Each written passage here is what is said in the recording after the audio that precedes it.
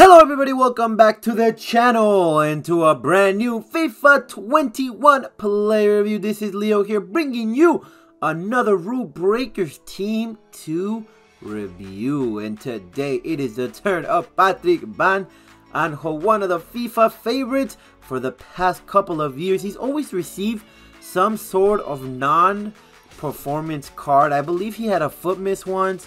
He also had a winter refresh last year, and now he completes the trifecta with this Rulebreakers card. And honestly, I think this might be the best left back in the Premier League, guys. Look at just look at his stats, man. Fantastic stuff. First, let's talk about the pace. He gets a +4 pace in his upgrade as I'm searching him on my phone. But yeah, he had 86 pace on his normal card, and now it is increased to 90. And honestly, he should be able to catch up to anybody coming his way, and that is what you want from a left back, even though he is high-low, guys. So please keep that in mind. Definitely gonna have to put an instruction set there so he can stay back, and I will not have problems on a counter attack. On to the shooting, he can actually shoot, guys. 75 shooting. Goes up from 68, I guess. I mean, if you like attacking fullbacks, then this card might be the one for you. But I'm gonna skip it because I'm gonna be testing out his defensive abilities. Onto the passing of 60. It does get lowered by 5. His normal goal card at 71. And as long as he can get it out of trouble, that is all I am here for. On to the dribbling, a +5 upgrade for Van Aanholt. 83 agility, 81 bounce, should make him feel even more faster on the pitch. That is what I love to see, to be honest. And then let's skip that and go straight into the defending of 83. A +12 in defending, guys. 81 interceptions, 83 defensive awareness, and 88 standing tackle. That is what you love to see from your fullbacks. High defensive work rates, guys. And then lastly, the physical of 77 +6. He does get a stamina boost up to 86, so that's really good. Strength is atrocious, but aggression is 81. And I think I will be applying a sentinel probably just to max out the defending and increase that physical a bit. And I think he should be a wall. I should call him the Dutch wall, to be honest. And lastly, the player traits long throwing and long shot taker, guys. He is very expensive, just like every Rulebreaker card, to be honest. As soon as they raised the cap prices, everybody went up, and he's going for around 170k at the time I record him. I did sniper for 160, so I gotta do this review, sell him quick so I don't lose any coins. So let's get on to the review. Alright, he's testing. Vamos, Van Aanholt. Gabriel Jesus. Nice tackle right there. First 4 minutes of the game. We already have a tackle with Van Aanholt. And he's trying to get in the attack. That, you love to see that, man. High-low work rates. Great pass to Ángel Di María. Ángel Di María se la pasa para Tonali. Tonali. Angelito. Ay.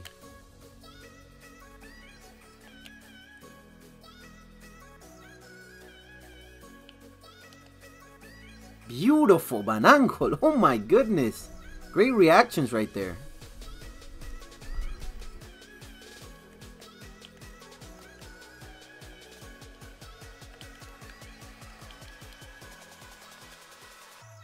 Good interception, Van Aanholt. Great pass. Ay, ay, ay. Vamos. He's making the run. Ángel Di María. One-on-one versus Ake. Who's faster? Obviously, Di María. Let's go. Nice. Come on. Left. Oh my goodness. What a fantastic finish.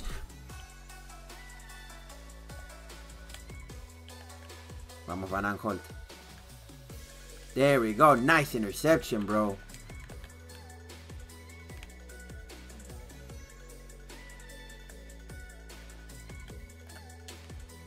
Beautiful dribbling and pace. Honestly, Van Aanholt's a great offensive left back.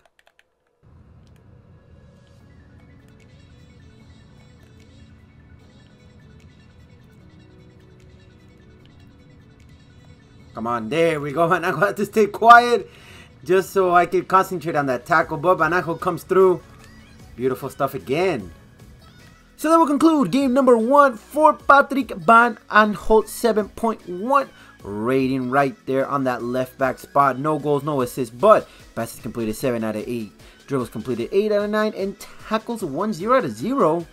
I guess he had more interceptions than tackles. I thought he had more tackles, but Van Aanholt did really good in the first game. Hopefully in the second game he can duplicate his performance.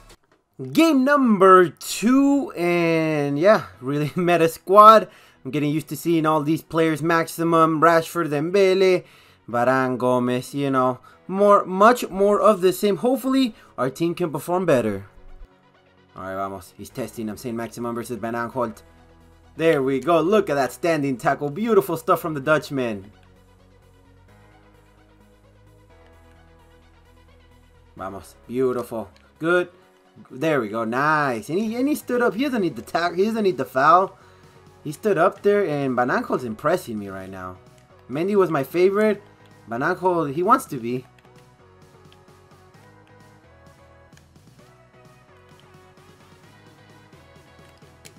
Nice interception, Van Aanholt, man. He's everywhere so far.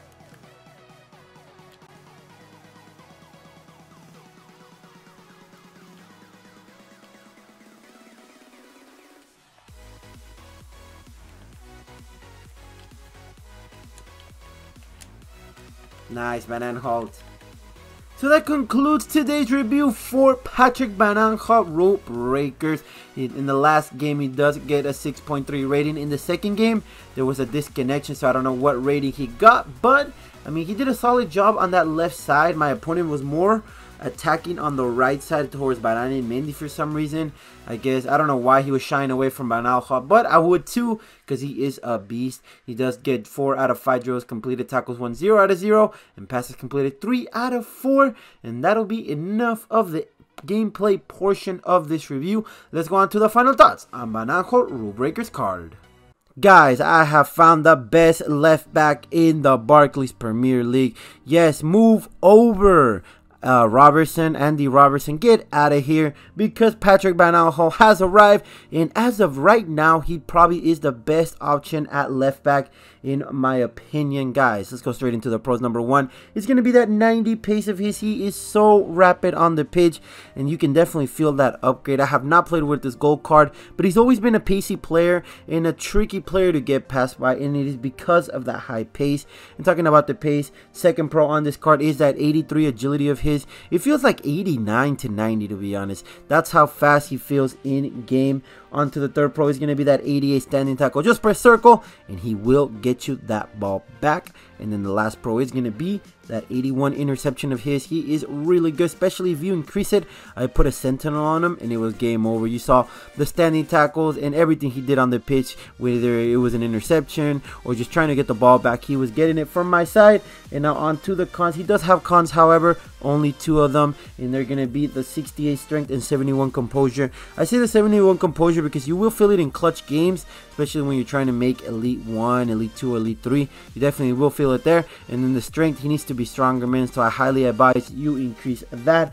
And on to the Leo tips. Stay back while attacking. It is the best instruction set for him because he is high-low. He will go up uncontrollably if you do not put that instruction set that I have recommended for you guys. And then the second Leo tip is going to be no tip, actually. It's just green link to Van Dijk. Let's celebrate, guys. But that will lead to a final rating of 9 out of 10. I really enjoyed this left back card, and honestly, he is worth the coins. He is a really beast option for the Prem right now. They only have like Robinson and that Spaniard from, I forgot his name, but the Spaniard for Tottenham, and Reguilon. That was his name, Reguilon.